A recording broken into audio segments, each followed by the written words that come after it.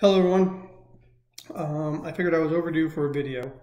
I'm trying to get more comfortable being in front of it. So I wanted to describe this next meal to you because it was a describable worthy meal that you should really get a chance to go and try. And I'm not being reimbursed or anything by this place. This is just me talking from the heart. Nobody's paying me. Just like nobody's paying me. Thanks to my brother for this hat from Duncan Aviation. And huge thank you to Duncan Aviation for taking care of my brother in amazing ways through thick and thin. So to all my friends and family and visitors who own a private jet, please, Duncan Aviation. So my friend Kat, aka Bama, known me for decades, and she managed somehow to put all the three things that I really enjoy in this world in one day: history, adult cocktails, and food. And we'd done it all. And I thought that, dinner was just going to be, lunch was amazing at Columbia. So we went to St. Augustine's Fish Camp. It's right on the water. It's a lovely place. And you need to make reservations. Reservations. We get in there and we're quickly seated.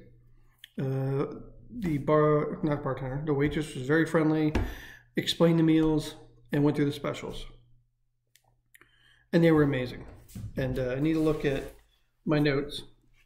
Yeah, my submarine brothers and sisters might recognize this. Thanks to Rob Knapp for that one. So for the appetizer, we had, and I'll post all the pictures to these meals as well. We had, where'd it go?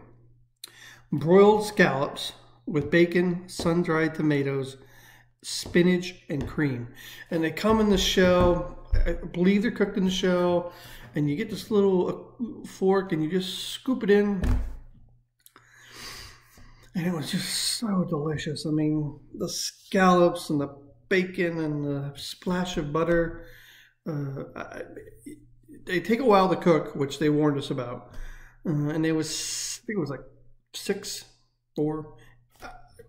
I could have been there all night just eating those alone because they were good. But for the main meal, we both picked different specials, because they both sounded really, really good. And I went with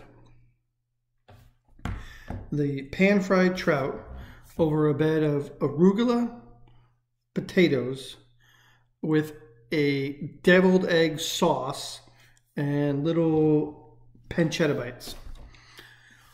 I mean, first off, the best person to make deviled eggs is always Mom. But if I had to put deviled eggs over this amazing light river trout, it was, whew, and I was pretty happy. But then Kat was like, "Oh, try my dish," and it was a pan-seared grouper over a parsnip puree, sorry, with vegetables of broccoli, and it had a raspberry compote butter cream sauce. I swear, when she put that, and I got to try it, and I could sense the inner Pauladine butter flavor and that fish melt. I took a minute, I thanked Jesus, and I went back for more. And it was good. The sides, we had some like lima beans and bacon. The grits were good. I mean, if you haven't had grits, these little grits were delicious. But St. Augustine's a great little restaurant. So if you're in St. Augustine, Florida, you got to try them out. Like them on Facebook. Do whatever. For dessert, we had this chocolate bread pudding with vanilla ice cream. Good. I don't usually do dessert, but she twisted my arm, and it was good. You would enjoy it.